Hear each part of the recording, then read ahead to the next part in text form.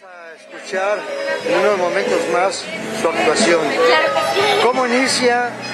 ¿De dónde es? Y lo que quiera decir.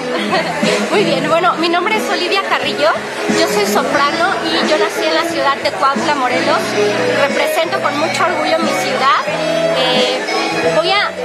Voy a participar en este certamen. Me invitaron las autoridades y estoy muy contenta de poder venir a compartir lo que yo sé hacer, que es cantar pues con todos ustedes, con mi Cuautla querido. Y también, bueno, pues no se pierdan mi participación en las festividades del grito el próximo 15 de septiembre. A partir de las 8 de la noche vamos a estar ahí en la Alameda cantando música mexicana de concierto y yo creo que la van a disfrutar muchísimo.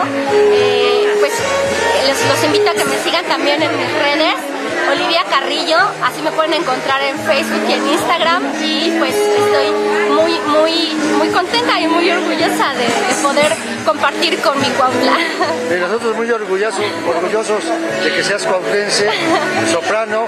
No es tan fácil de llegar a ese nivel con la voz, pero pues has tenido la gran cualidad y la gracia de tener ese carisma, esa voz, que así naciste y que hay que seguir adelante, ¿no? Sí, pues es una voz que se ha forjado con lágrimas de sangre.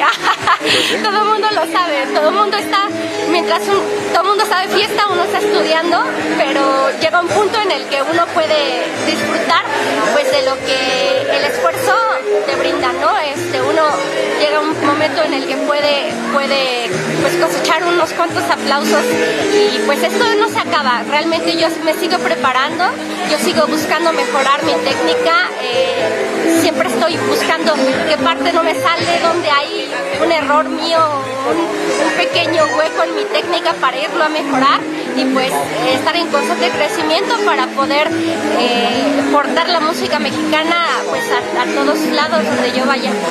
Bueno, pues vamos a tener la oportunidad aquí en Imagen Cuautla TV, claro, de escucharlo en este momento, sí, a nuestra gran soprano. Muchas gracias. Gracias.